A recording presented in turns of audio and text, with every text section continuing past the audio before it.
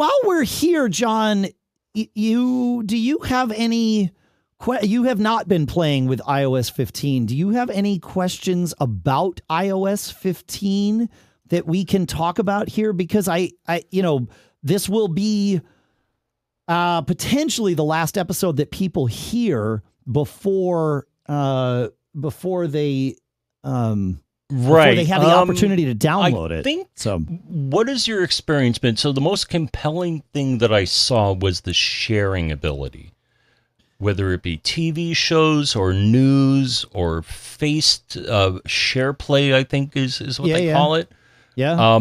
That to me seems to be the most compelling additional feature at the moment. I mean, there's, emojis and messages and stuff like that. But to me, that's the most compelling feature. So what is your feedback on I don't, or your experience with that? Yeah, I've messed with it a little bit. I mean, it's an interesting thing. Most of the apps aren't there yet, so that feature isn't as testable as it will be when it's in the wild and everybody has those devices. So I really don't have a lot of hands-on with that just because of the state of the thing. All right. So so the next on the list is apparently the notification structure has been updated. What's your reaction to that? Apparently, they allow much better filtering and notifications that you want to see and you don't want to see. Yeah, right? you have to spend a little bit of time massaging it, but it